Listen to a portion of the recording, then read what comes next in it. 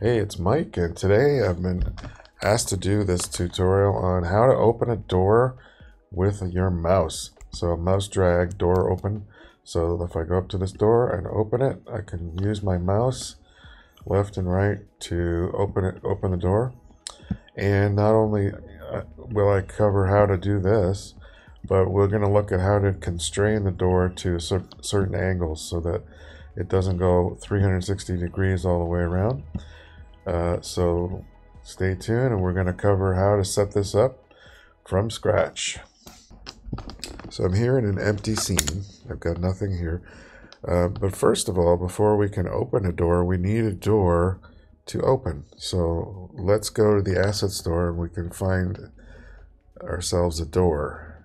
So here in the asset store, we have from Unity this pack called Interior House Assets for URP. I'm in a URP project, so I'm going to use this. It's free, so just add it to your assets, and you can open it in Unity. So we just need to import that into Unity. And as you can see, it has a door object in there that we can use. So we go to the package manager and interior house assets. You can import it. Mine's already in my project, so we're good to go. So what I'm going to do first is we're going to create just a plane, a larger plane to put our scene on. So just put like a 5x5 plane at the origin, 5x5. And then we're going to bring in our, under Unity Technologies, the basic asset pack interior. Let's bring in a prefab. It's in the walls category. So they have this wall door. They have a 2-meter one, and they have a wall door frame. That's just the frame. So we need the wall door 2 meters and bring that into our scene. And you'll see with this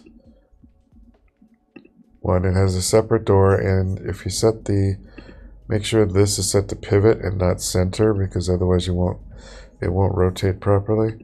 But if you set it to pivot, you can actually rotate this opening. You can open the door with the rotate tool. So this is what we want, because we want to just be able to rotate this at runtime. And if the pivot has to be set properly to the left side of the door or the side that you want to rotate open. So if whatever door you're using has a pivot in the center, you might need to move the pivot by creating, you do that by creating a parent object and a parent empty object and have the pivot located there, and then you just rotate the parent object and it would rotate the door properly. So the other thing I'm going to do is just unpack this so that we can add things to it. And then, so we need our player. So let's create the player.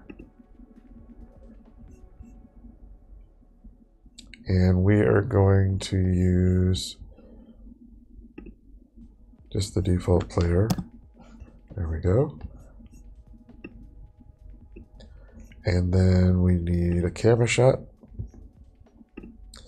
And this one, for mouse dragging of things, you need to use a camera shot that doesn't move around with the mouse. So like a fixed position or a follow target will work. So follow target I'm going to use. And we are going to just move that door so that it's in front of the player, so that when we walk around, it's just going to follow the player up to the door. So up we go. And of course right now we're just going to go right through it, because this door does not come with any colliders. So what we need to do is put a mesh collider on this door. So we can put it on here. We can add a mesh collider, but do not do convex, because if you do convex, it'll do the collider right through the hole in the door as well. And we need a collider on the door itself. So if we look at we'll put one on the door itself. See, we cannot go through the door.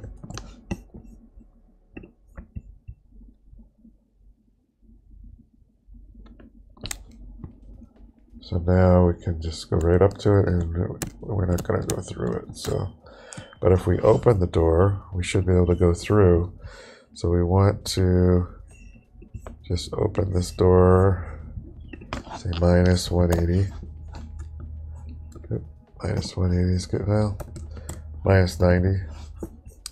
And then we should be able to go through this door. Oh, no, we cannot, see? So this is a problem sometimes where it's caused by the player's collider being too big. Like the height of your collider. The height is set to 2. I find that it's too high, so if we go 1.7, it's more closer to the character size. We'll see if we can go through the door now. And then we just go 90 degrees. And then we can go through the door now. So that's one trick with doors.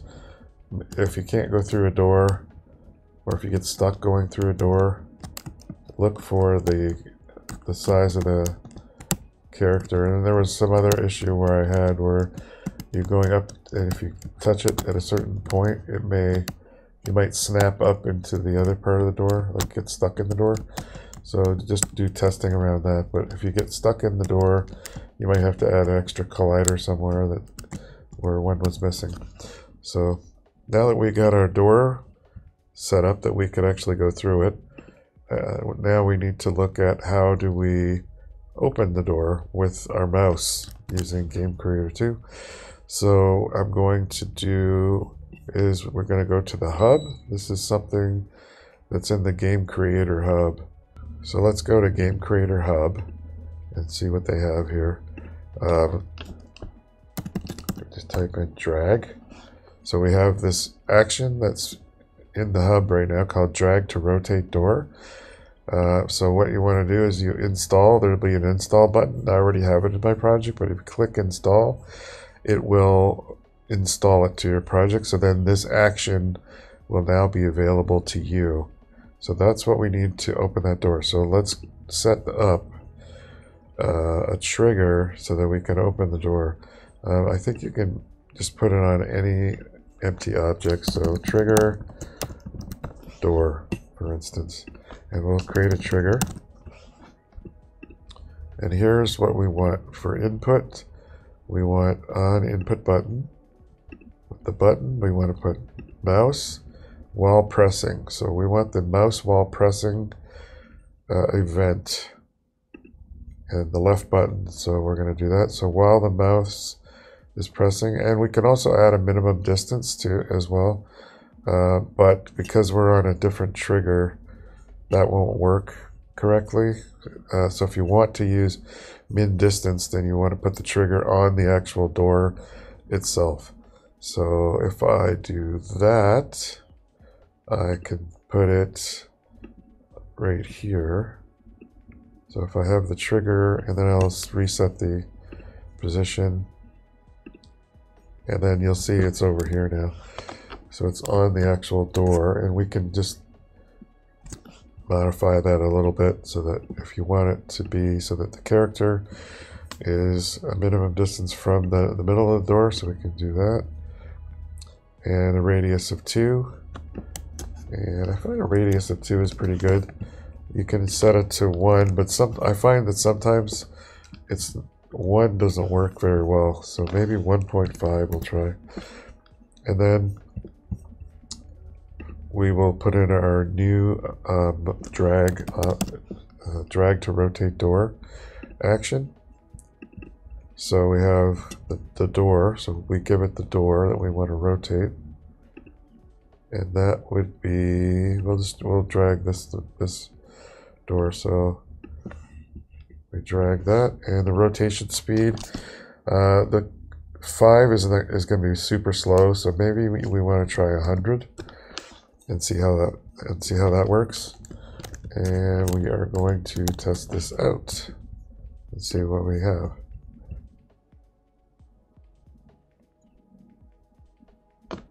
So now, like, we can't drag it yet, but if we go up to it, now we can open it with the mouse. Left and right is how we do it. But the only problem with this, and the door actually collides with the player, which is good. But the only problem with this is you can keep dragging it 360 degrees all the way around, which is not how doors behave in real life. And of course, we can't do it now because the door is invisible. But once it's visible and you're close enough to it, you can drag it. But yeah, what we want to do is constrain that to a specific angle. So here's how we do that. What we want to do is add a variable to this game object, a local name variable, not this variable, a local name variable. We'll call it rotation. And it's going to be a vector 3. So yeah, we want it to be a vector 3. So here's what we're going to do. We're going to save this. We're going to need another action from the hub called, if we type in rotation, we want store game object rotation. It stores a game object rotation, so install that. And then we're going to use that in our instructions here, the store game object rotation. So we're going to store the rotation of the door, the same door that we're rotating, to variable, local name variable. And that's going to be this one. And the rotation variable. So it'll store it in here. So let's just take a look at what the values are that it's putting in there. So let's see. We're just looking at this rotation. What is it doing? So I go up to the door and rotate it. It's rotating the y variable of that vector 3. So we want it to be constrained. So let's constrain it to something like 280 down to 75 or so. If you go too far, it'll go too far. So we don't want it to go too far. It'll start going through the geometry if you do that. So maybe we'll use 90. We could do 90 degrees to 280. So let's do that. So now we want to constrain that. So to do that, we want the clamp function. So there's a clamp function that we can use, and we're going to set, and we want to use a vector 3 property. So these reflection properties allow you to set your vector 2s or your vector 3s. So the property that we want to set is in the door, the transform of the door, and it gives you access to all the different properties. So Euler angles is the rotation. So set the Euler angles, and then that to be equal to the value of the local name variable. So we have this one, and that's the rotation. And now the minimum and maximum is what we want to set. So let's put 0 for x, 0 for z, because we're only rotating in y. And we use the numbers that we had decided on before. So we want to go from, was it 90 degrees to 280, I think it was. So let's try that out and see what that does.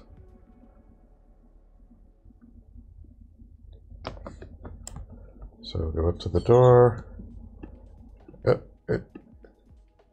See how it just, it's doing it the wrong way. So let's see, 230. This is the tricky part of it, right? So it was, I think 5 before. Okay, so I'm going to set this to 5, Okay, I'm going to set this to 180 and see what happens.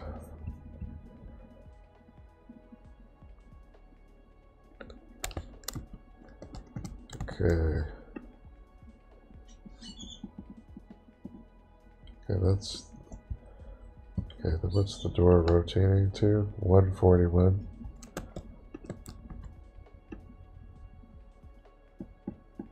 That's the minus 180, but we want it to.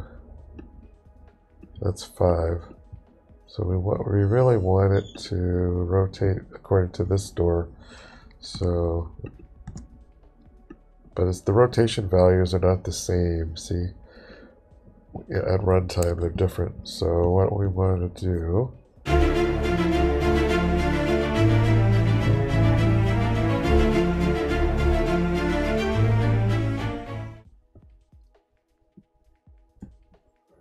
$90 to 5, $90 to 5. So that works. So this is what you have to do. You have to create a parent object to your door, an empty game object, and rotate that game object up to a number so that when you rotate this door, it's always positive, the rotation of the range that you want. So then you can set the range based on this particular number. So if I want to open it both ways, I can do it, or you can only open it one way. And you want to put your trigger and your rotation, all the logic and the local name of everything, just put it on this door parent and make sure you set the door parent as the one that's being rotated. So 5 gives me like right about there. 90 gives me like it's basically closed. And then if I wanted to open it the other way, we'd want to go with, let's say, 150. Let's do 150. So that should allow me to open the door both ways.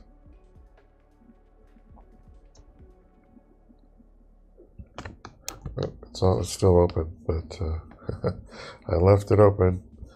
Let's see, put it back to 90. Just so it's closed.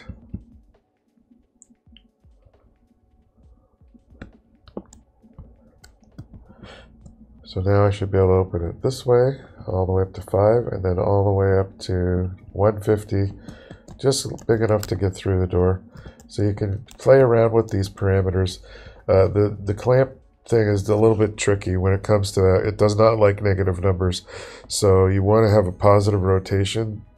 So that's why we created this door parent object, and we're rotating this door parent instead of the actual door. And then because the door parent is rotated at 90 degrees, you have to offset that rotation by negative 90 in the actual object that you just parented it to. So, and then the rest of them are fine. But this parent door object is now minus 90 just because I had to make this range to be positive so that we never go into the negatives when we're opening and closing the door. So that's how you do this. A little bit tricky with the clamping. If you don't need the clamping, you can always just let them open it as far as they want. But to be more realistic, you definitely want to clamp that rotation. And so that's how it's done. If you like this video, like, subscribe, comment down below, and we'll see you in the next one.